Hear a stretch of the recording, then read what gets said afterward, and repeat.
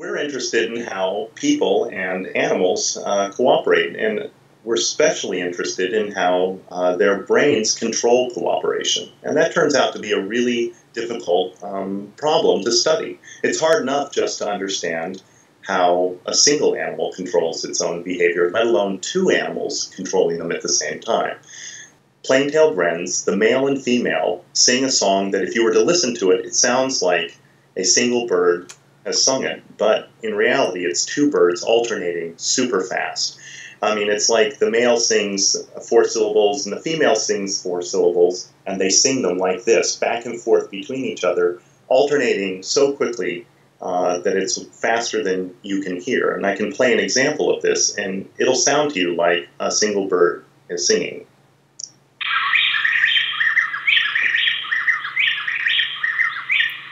We read this paper about these special birds, and we found out that they live only on the slopes of the Andes and only in a small region of the Andes right around the equator.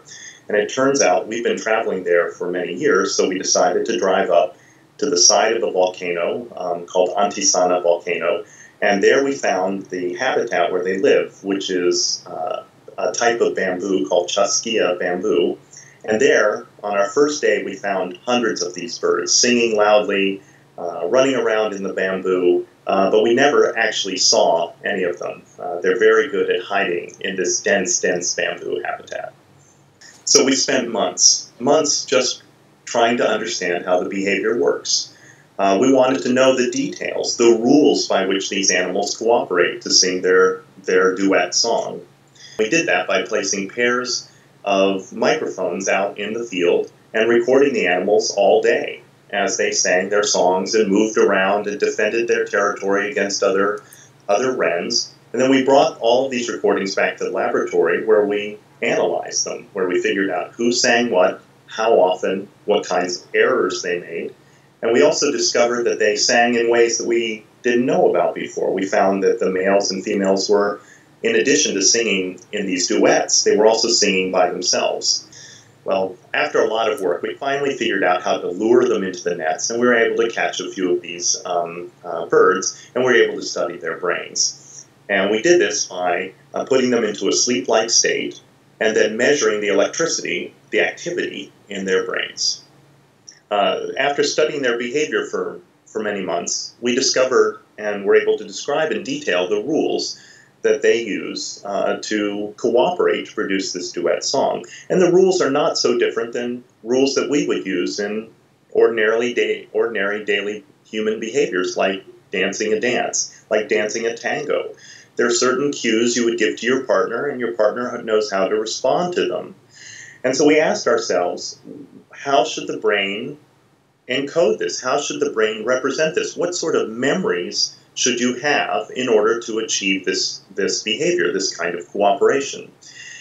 And the first thing that you can guess is that you have to know your part. If you're going to dance a dance, you have to know your steps. So we assumed that the birds had to know their own part. And then we also knew that the birds and a person would have to know at least the cues from the other participant, from your partner dancing or from the other bird. And so we knew those two things would have to play out somehow in the brain. They've got to, because the animals do this in their behavior. When we looked in the brain, we found something completely surprising. Instead of finding the memory for the bird's own performance, the bird's own contribution to the cooperative duet song as being the strongest memory, we found that the strongest memory was actually of the combined performance that included not only its own performance, but the parts that were done by the other bird. And that's never really been described in nature before in other animals. It means that the animals have a representation, have an understanding of what the combined output of their behavior is that goes beyond just simply my contribution or its contribution to the behavior. That was pretty cool.